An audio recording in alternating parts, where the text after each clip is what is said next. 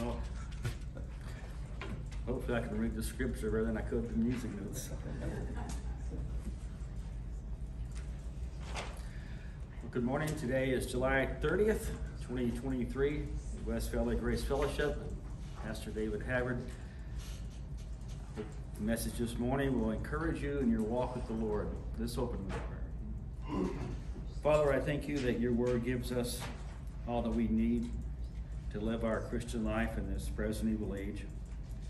Help us to know your word and to apply it to our life so that we can have contentment and peace in these troubled times. In your name we pray, amen. Well, the message this morning is titled Expectations. What do you expect out of life? What do you expect the world to be like? Are you constantly frustrated and agitated by what you see going on around you, going on around the world, what you see or read in the news? And if so, why? Why is that? What do you expect people to be like? Are your beliefs or expectations realistic? Do you find that life or people live up to your expectations?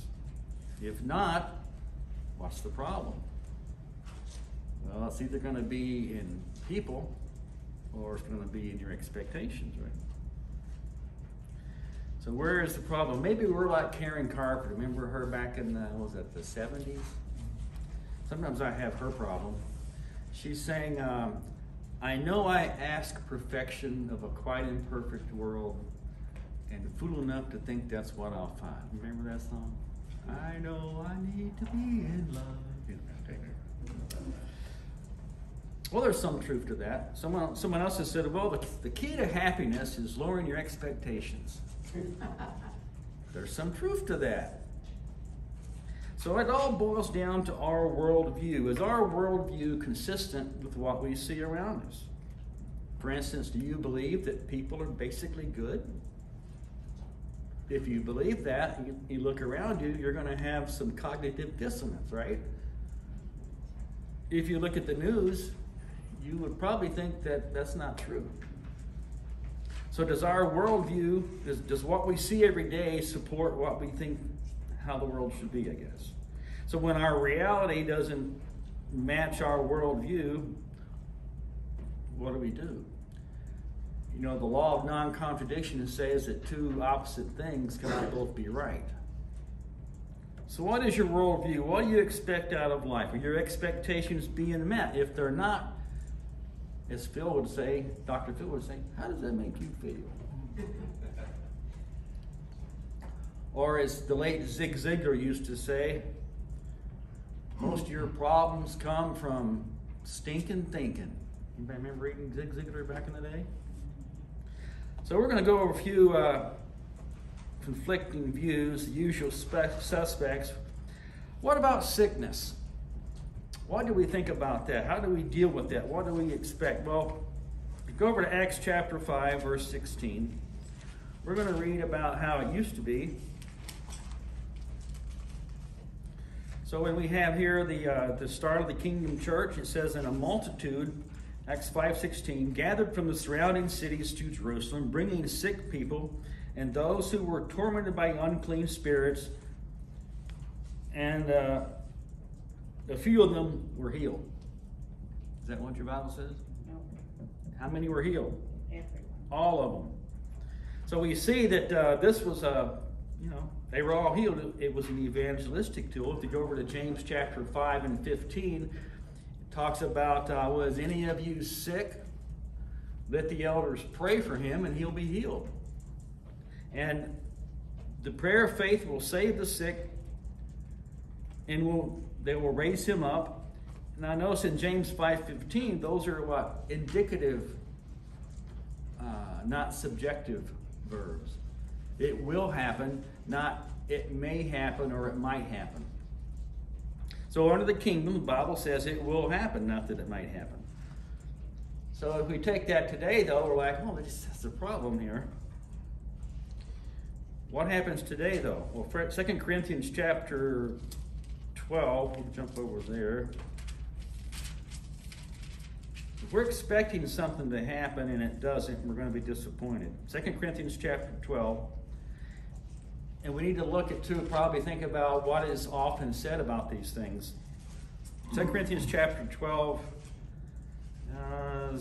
verse 7, Paul says, "And lest I should be exalted above measure, or lest I get a big head, lest I get proud, by the abundance of the revelations, a thorn in the flesh was given to me, a messenger of Satan to buffet me, lest I be exalted above measure." Now we just read that these things will happen in the kingdom. Paul says, well, concerning this thing, concerning this thorn in the flesh, concerning this affliction he had, I pled with the Lord. I begged the Lord 3 times that it might depart from me. And God said, okay, if you'll quit bugging me, I'll take it out of you. No, he said, no, my grace is sufficient for you. My strength is made perfect in weakness. So Paul went on to pout about this the rest of his life. He was bitter against God. He never got over the fact that God wouldn't take this thorn out of his flesh. No, really, Paul said, what was Paul's reaction? God saying, no, I'm not going to take it away.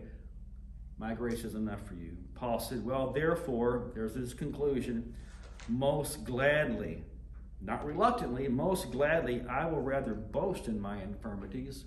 Why? So that, there's a purpose clause, so that the power of Christ may rest upon me.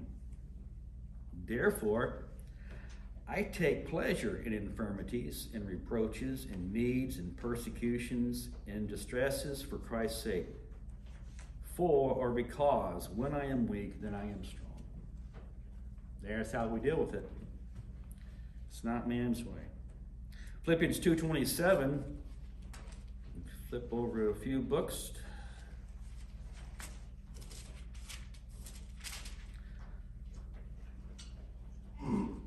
Now here we have proof that Paul had Epaphroditus in verse 25. It says he was, Epaphroditus was interesting. Epaphroditus was sick, but what was Epaphroditus worried about? He's not worried about the fact that he's sick. He's worried that they're worried about him being sick. Right? He says, for indeed, verse 27, he was sick almost unto death, but God had mercy on him, and not only on him, but on me also, lest I should have sorrow upon sorrow. So we see here by Paul's later ministry, he wasn't able to heal. That was just the way things went. We're still in this age where healing, God may heal, but he may not heal. If healing was really happening today, don't you think that people would be lined up? You know, not the fake, you know, we've all seen the fake stuff on TV, you know. And, of course, you've heard that joke about the guy who went to the faith healer, you know, and he went up to, you know, after it was dying, they came up to the front, you know, and the guy says, what's we need prayer about? And the guy says, well, preacher, I want you to pray about my hearing. And the preacher grabbed him both sides of his ears and shouted and prayed and threw him back on the ground. And then the guy got back up and the preacher says, now, how's your hearing? He goes, no, I meant my court hearing I got coming up on Monday. But you know, the masses just of people came to Christ. They were lined up to get healed. The same thing with Peter. Anyway, that's not happening. So we expect that's going to happen. You know, God in his grace may heal. He may not. What about prayer? What do we expect to happen when we pray about things? Well, then, let's go over to Matthew 21. We got to make sure we don't have wrong expectations, because it'll set us up for disappointment. Matthew 21. Well, let me back up verse 21. So Jesus answered and said unto them, assuredly, I say to you, if you have faith and do not doubt, You will not only do what was done to the fig tree, but also if you say to this mountain, be removed and be cast into the sea, it will be done. And whatever things you ask in prayer, believing, you will receive. That's pretty,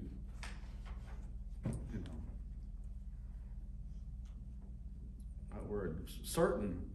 In the King James, it puts it even perhaps stronger. In the King James, it says, all things whatsoever you shall receive. So again, this is the indicative mood. It's not the subjunctive mood. It's if this, then that. So, they'll say, well, if you didn't get healed, and if your prayers weren't answered, it's your fault. You just didn't have enough faith. But what did Christ say? He said, well, if you have faith even as a mustard seed. So it wasn't how much faith you had. It goes in the power of God. Now, in the Gospels, if you want to say, well, no, you just need a little bit, mustard seed. And they'll talk about, well, you need to have more faith, and you just go over to, I don't think this is in your notes, Hebrews 11. Sometimes people quit reading too quickly. Hebrews 11, as you know, is the chapter of faith with all these examples given of men and women in Scripture who achieve great things for God because of their faith. And they say, see, if you've got faith, these are the great things that's going to happen to you. But go to, let's jump down to verse 30. Well, the second half of verse 35 in Hebrews, after listing all these great heroes of faith, then it says, others, meaning others with the same faith, were tortured, not accepting deliverance that they might obtain a better resurrection. Still others had trial of mockings and scourgings, yes, and of chains and imprisonment. They were stoned, they were sawn in two, were tempted, were slain with the sword. They wandered about as sheepskins and goatskins, being destitute, afflicted, tormented, of whom the world was not worthy. They wandered in deserts and mountains, in dens and caves of the earth. And all these, having obtained a good testimony through faith, did not receive the promise. So this idea that, the health and wealth preacher, if you just have enough faith, God's going to bless you. Just send me your money, and God will tenfold it, and you'll get back tenfold what you send to me. And don't get me started, I guess. So, I just keep thinking about Pastor Olstein and his $1 million homes and stuff. So what about now? Well, when it comes to prayer, as they say, you don't want to throw out the baby with the bathwater. There's two extremes you got to avoid.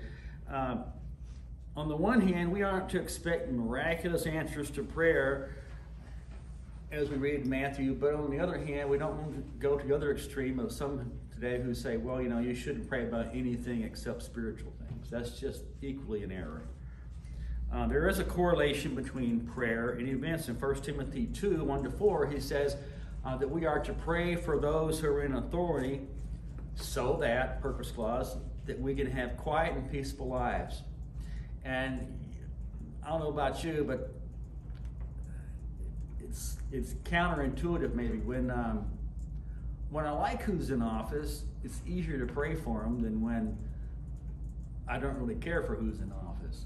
And I don't think Paul means to pray imprecatory prayers like David did in the Psalms about our leaders, but we are asked to pray for them so that they can make proper decisions and we can lead quiet and peaceful lives. And in some respects, it's kind of like, I remember years ago, when I used to do backpacking in high school, and so,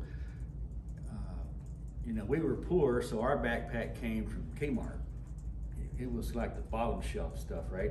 And then some other kids on the trip, they would have those real high-end backpacks or hiking boots, right? They had those really expensive, fancy hiking boots, and we had boots from the Army surplus store. What was interesting was the people who had the expensive backpacks, when you get done, they take it off, they set it down ever so gently on the ground. And us guys with the little cheapo backpacks, we just undo the straps and just let it fall to the ground, you know. But what was actually the ones that were better built, the expensive ones, could have taken being dropped to the ground better than my cheap Kmart one, right? So the point I was going to make was we would take better care of the stuff that could take the abuse as opposed to treating gently the stuff that couldn't take the abuse. So what I'm trying to, a long way around, get to the application is, when it comes to praying for leaders, the ones that we don't want to pray for are probably the ones who need prayer the most. Whereas the ones who are already on a godly path, they need them, but probably not as much as the ones who we don't want to pray for. Maybe that went off the rail, but anyway.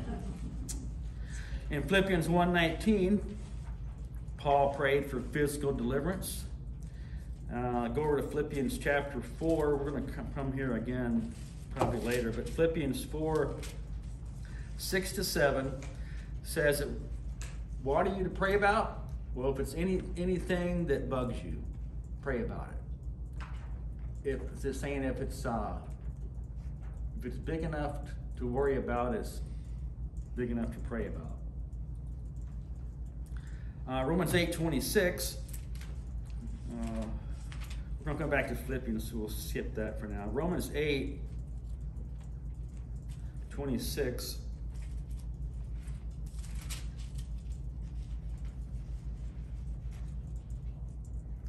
Says, likewise, the Spirit also helps us in our weaknesses.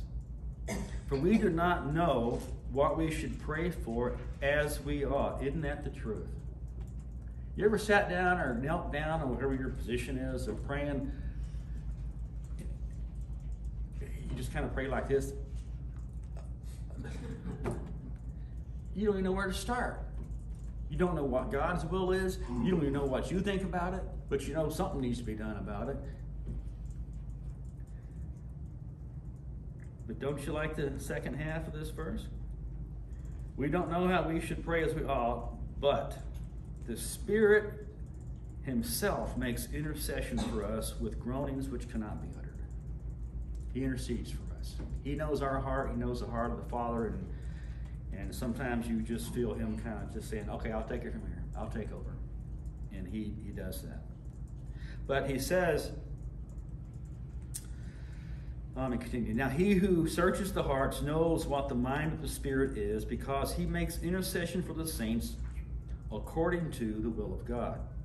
And we know that how many things work together for good to those who love God? All, right?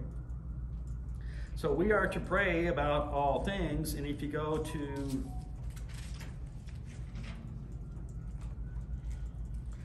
if you continue on, when he talks about what can separate us from the love of Christ in verse 35, shall tribulation, distress, persecution, famine, nakedness, peril, sword.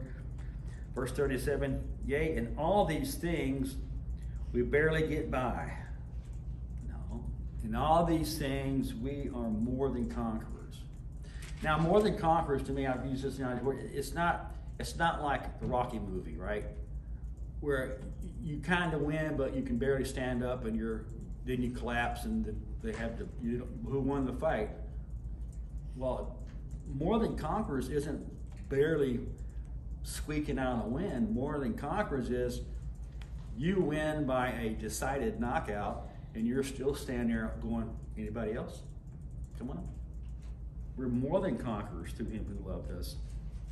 Verse 38, I am persuaded, I am convinced that neither death, nor life, nor angels, nor principalities, nor powers, nor things present, nor things to come, nor height, nor depth, nor any other created thing. So you pretty much covered it all, right? Nothing shall be able to separate us from the love of God, which is in Christ Jesus our Lord. So today, prayer is not a guarantee. Probably anything, prayer aligns us with God, probably more than anything else. And even though our circumstances may not change, we have the comfort of God because we've got, like you go to the chiropractor, you know, and you got a kink in your back, and I'm like, oh, that works better. Prayer is kind of like our spiritual chiropractor. So even though our circumstances may not change, we can take comfort knowing that God's in control. I mentioned before about Hannah, you know, she's wanting a child. She goes to the temple and she's praying earnestly, but she's not praying out loud. And of course, the priest, stupid Eli, goes, "Woman, why are you praying? Why are you drunk?" "I'm not drunk," you know, and all that. So she left and her countenance was changed. Nothing had changed in her circumstance, but she was in line with God. I'm going to skip the next point just for time. We're going to jump down to lesser known suspects of conflicting views. I'll just say in tongues, basically, they did cease, and even when they were in operation, they were for evangelism purposes. Look at your verses there, 1 Corinthians 14:22, where he talks about that tongues were a sign for unbelievers.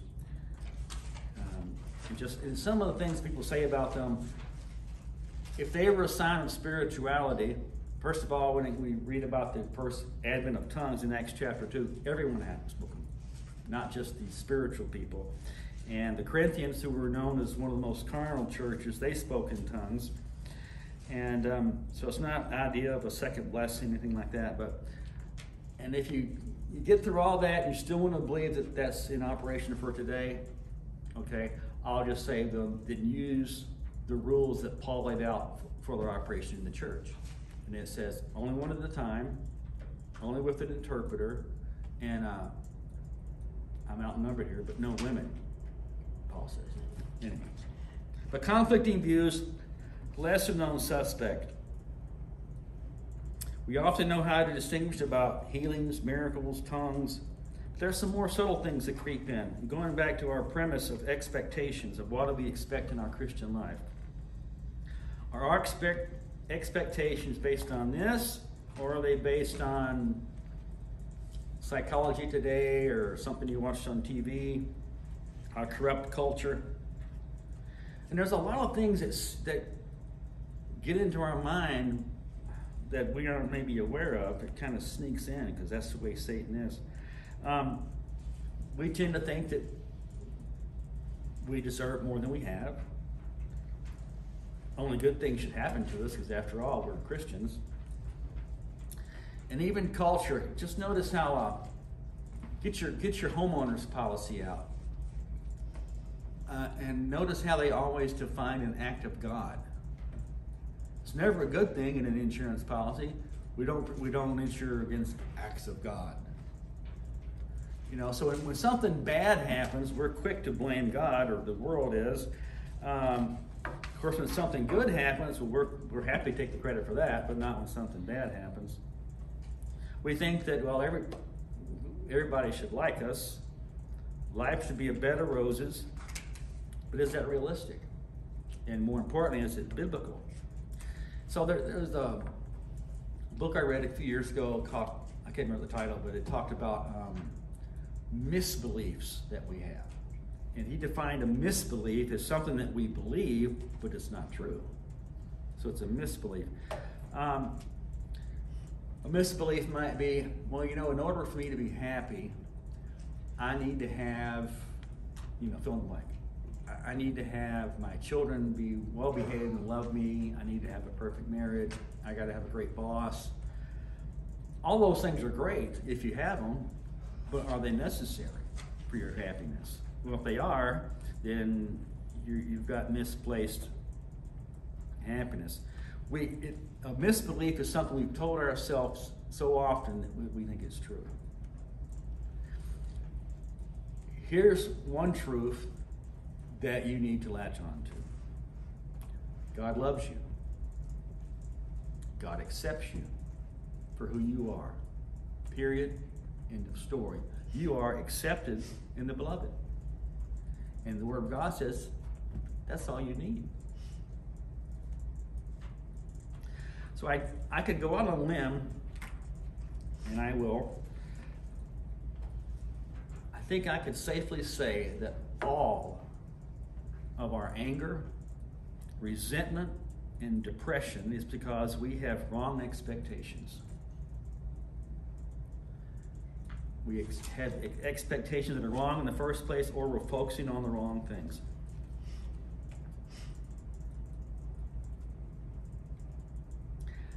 How often do we get angry because someone didn't do what we wanted to do? Or if something didn't turn out the way we wanted it to turn out? But is our expectation realistic, or is it biblical? And even if you have a realistic expectation, even if it is biblical, did you ever tell this person what you expected? Or maybe we just magically expect them to read our mind and know what we want them to do? And maybe I'm only talking about my marriage. But how often do you get angry at your spouse because they didn't do what you want them to do? Well, if you love me, you'd know. No, that's not true. I can't read your mind, or vice versa.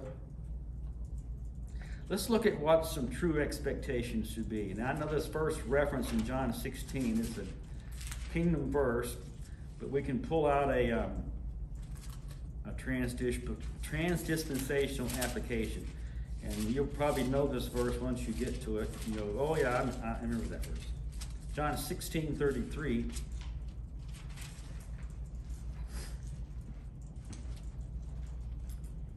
These things I have spoken to you, that in me you may have peace. Notice he says, in me you're going to have peace. You're not going to have it in the world, but in the world, what? You will. Indicative again, not subjective. Maybe in the world you will have tribulation. Of course, he's talking here about, yeah, they're going to go through the great tribulation as the Jews. But even as a Jew having to face the tribulation, what is he saying? Be of good cheer. I've overcome the world. We can go now. We got the whole book. We can go to the book of Revelation. We know how it ends.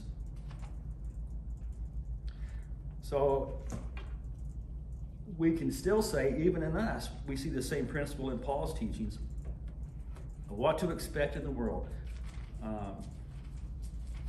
There was a little country song back and saying, I never promised you a rose garden. So in the world, expect tribulation. Don't let tribulation sucker punch you to where you're doubled over and you can't breathe. Romans 8, going back to Romans 8, verse 17 talks about, verse 16 says, the Spirit himself bears witness with our spirit that we are children of God. And if children, then heirs. Heirs of God and joint heirs with Christ. If indeed we suffer with him, that we also be glorified with him. So it's part of it. And of course, get to verse 18 and he says, for I consider that the sufferings of this present time are not worth comparing, are not worthy to be compared with the glory that shall be revealed in us. In verse 19, it goes on to talk about how the creation was subject to futility, and which brings you back to Genesis chapter 3, where we have the fall and everything was put into subjection to that, to sin. 2 Corinthians chapter 1.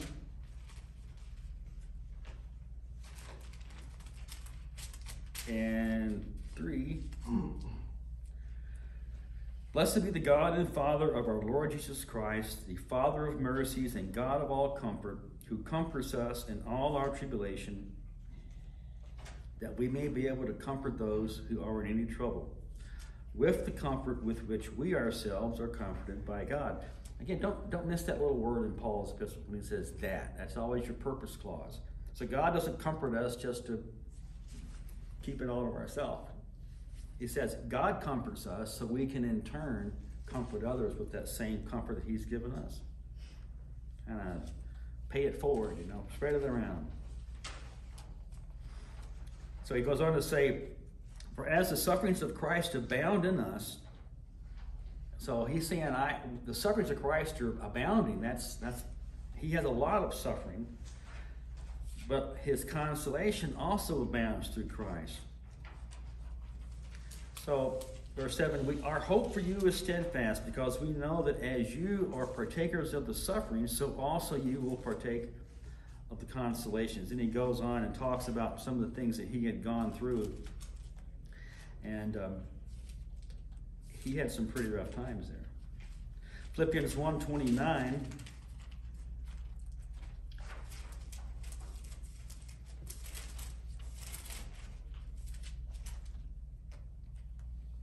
For to you it has been granted on behalf of Christ not only to believe in him, but also to suffer for his sake. Don't you wish that second half of the verse wasn't in there? I remember going to the pastor years ago. I was stationed up in Alaska, and this would have been in the late 70s, and I was kind of having my, pity party, and I went to him to talk about some stuff. And he brought these verses out and said, "Well, Dave, you're called to suffer." That's not what I came to you for, to hear that. I didn't want to hear that. 2 Timothy chapter 3, verse 12, he says, "Yes, and all who desire to live godly in Christ Jesus will suffer persecution." I used to wonder what that meant. Now it's just something as simple as saying men can't have babies. You're going to suffer persecution. That's hate speech. So be properly prepared mentally as to what we expect from this world. For some reason, this popped into my head. In one of the Sherlock Holmes movies, I think it was Robert Downey Jr. in the new ones? The villain whispers to him from his jail cell. He says, "Steal your mind, Holmes." Well, that's what we need to do. We need to steal our mind to be prepared for this world that we live in. How do we do that? Well, Romans chapter 12 is one of those things that's, as the saying goes, it's very simple, but it's not easy. Romans 12:2 says, "Do not be conformed to this world," that's a command, "but be transformed by the renewing of your mind." So it's simple, but it's not easy. If we do that, we can prove to ourselves what is that good and acceptable and perfect will of God. Now go back to where we were before in Philippians chapter 4. Philippians 4 and verse 6.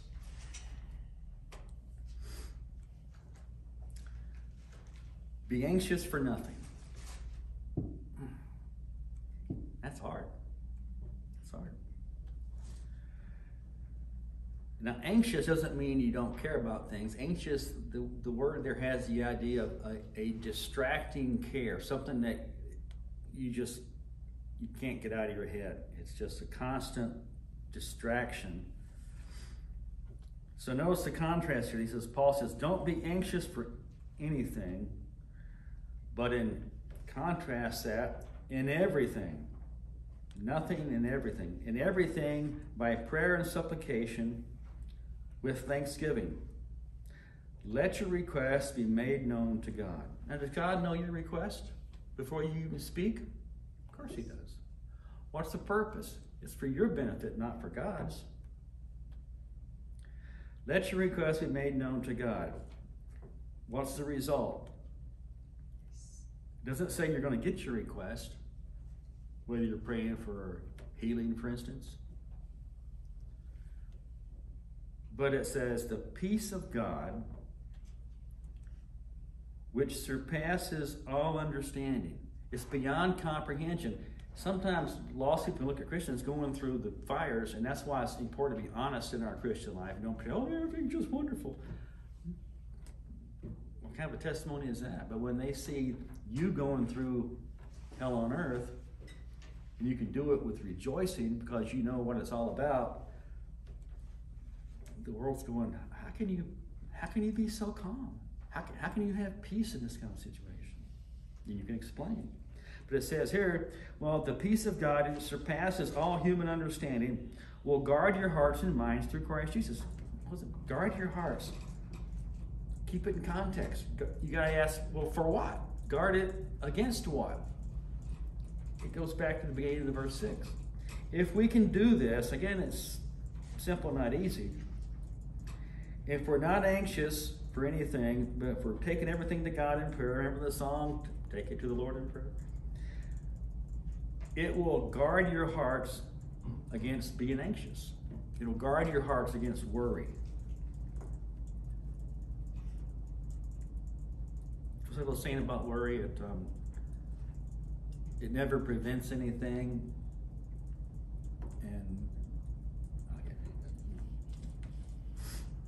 But if we can do this, it will guard our hearts and minds through Christ. So then he tells us in verse 8, finally, brethren, whatever things are true, whatever things are noble, whatever things are just, whatever things are pure, whatever things are lovely, whatever things are of good report, if there is any virtue and if there is anything praiseworthy, meditate on these things. That's why I quit listening to talk radio right here. I just got worked up. I got angry. I got fired up. I had nowhere to go with it. I thought about buying one of those big punching bags to hang in my living room so I could listen to the talk radio and just scream and punch it, you know. But it wouldn't really accomplish anything. What are we expecting? Well, if we could do this, I guarantee you, if we could do this, we would take care of the majority of our problems. But as they say, easier said than done. Troubles versus happiness. So again, coming back to this whole thing of expectations maybe, what is your basic default setting? You know, how do you look at life? Well, Job 5:7 says what? Man is born to trouble as the sparks fly upward. Now, if you've ever been out camping or had a fire pit in your backyard and someone tosses a log in there, have you ever seen the sparks go down? No. You Job saying just as sure as every time, 100%, sparks always go up, man is born to trouble. Psalm 90 and 10 talks about this.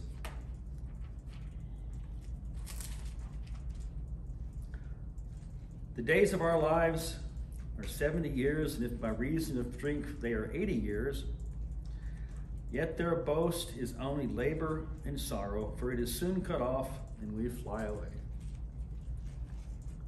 That's what Scripture says life is about. It's ever since the fall. It's going to be, that should be our expectation.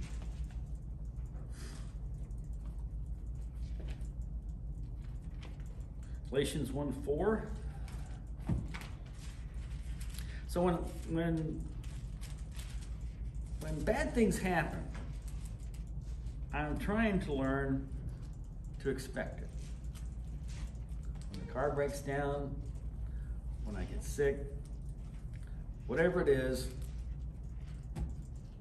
yeah, that's life.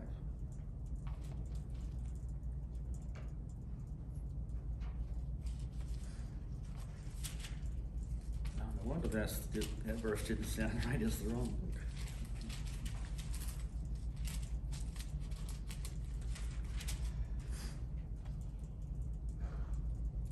Verse 4 of Galatians 1, it says, talking about Christ, he gave himself for our sins, that he might deliver us from this present evil age.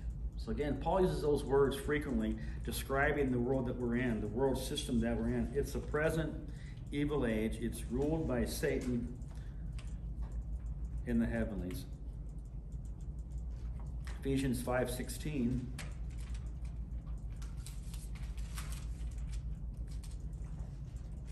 Redeem the time, make the most of it, because the days are evil. Therefore, do not be unwise, but understand what the will of the Lord is.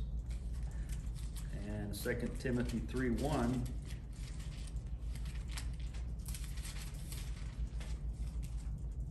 But know this, that in the last days, perilous times will come.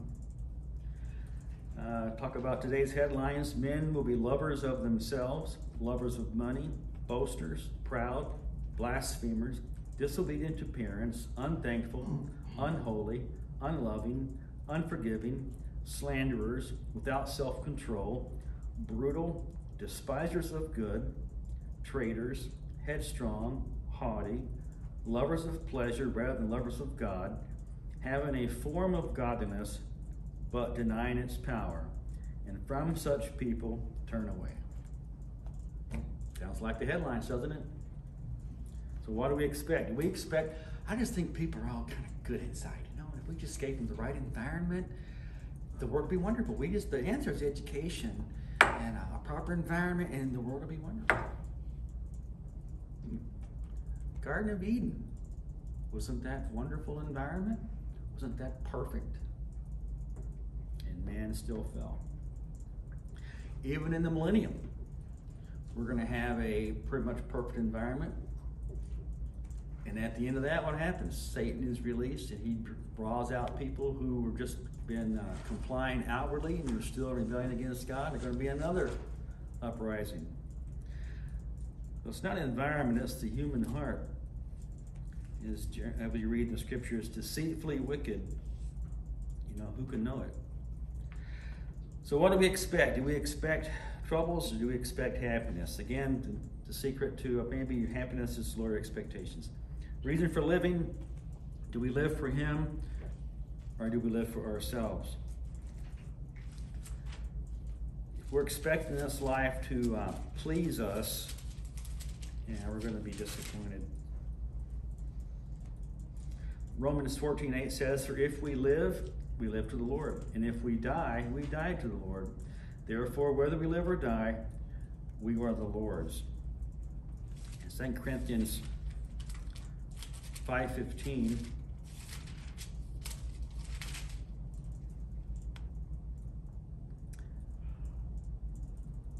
and He died for all, that those who live should no longer live for themselves, but for Him who died for them and rose again. So that's our focus. That was Paul's focus. Talked to Philippians about that I may know Him and the power of His resurrection.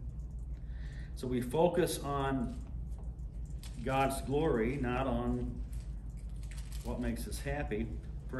Philippians chapter 1, verse 20 says, according to my earnest expectation and hope that in nothing I shall be ashamed, but with all boldness, as always, so now also Christ will be magnified in my body, whether by life or by death. For to me, as far as I'm concerned, to live is Christ, and to die is gain. Gain more Christ. But if I live on in the flesh, this will mean fruit from my labor, yet what I shall choose, I cannot tell. I do not know if Paul was given a choice there. But I don't know what I would choose if I was given a choice. Colossians chapter 3 and verse 3. Let's go to verse, I got to go to verse 1. If then, or since then, we are raised with Christ, we are to seek those things which are above, where Christ is, sitting at the right hand of God. Set your mind, again, there's that steal your mind concept, right? Set your mind on things above. Focus on things above, not on things on the earth. For because you died, your life is hidden with Christ in God. When Christ, who is our life, appears, then you also will appear with Him in glory. So I have to check myself and make sure I'm not letting the world and its philosophies infiltrate my brain. And so when I look at things that are going on, to be discouraged and downhearted, You read in the Psalms where even David was like, man, why do the righteous suffer and the wicked prosper, and what in the world's going on? It's like, well, God's in control. God's still on his throne. It may not always feel like it, but we know by faith that God's in control and nothing's taking him by surprise. It's all working out the way he planned it to work. And as it said in Romans, nothing can separate us from the love of God that's in Christ Jesus. So even though all the stuff is going around us, we focus not on all the stuff, but we focus on the Lord. So what do we expect? Well, if we understand the dispensation of the grace of God, we understand we have a realistic expectation. That's redundant. We have a realistic expectation of what to expect. There's probably a better way to put that. But you get the point. We can take the understanding of this current dispensation and look at the world around us and go, yeah, that makes sense. We're not expecting peace and prosperity and people to be good. When someone does you wrong, I guess you can expect it, right? So we pray in accordance with God's will. God may choose to heal us when it comes to physical infirmities. So I said, well, are you an optimistic? Are you an optimist or a pessimist? Neither. I prefer to be a realist based on the Scripture. Based on a proper understanding for God's plan and for the ages and where we fit. And the Bible never says to rejoice in the bad things. It says we can rejoice in the Lord in those things. This it says in James. Count it all joy when you fall into various temptations. So we're not rejoicing in the temptation or the trial. We rejoice in knowing what God is doing through that trial to bring us more into conformity to the image of Christ. So it's all on what we focus on. And it's so easy to get sucked into it, though, to the world system. So if we keep our focus on the Lord, again, it's not easy, but it is simple. If we have realistic expectations of ourselves, of others, of the world, and we focus on the proper things, we can avoid the anger and the depression and the hopelessness that the world has. Because, again, we know who's in control and we know how it all ends. Let's pray. God, thank you for your word and the confidence it can give us to have truly have peace in our heart and not to be distressed about this world system, because we know that you are in control. We know that we are accepted in Christ, and we are accepted in the beloved, and you love us with an everlasting love, and you love us just because. You don't love us based on our behavior. You don't love us less when we mess up, and you don't love us more if we think we're doing the right thing. We are your adopted sons in Christ. Because of that, your love is everlasting and nothing can separate us from it. Lord, help us to keep that in our minds as we walk throughout this world in the following week. In your name we pray.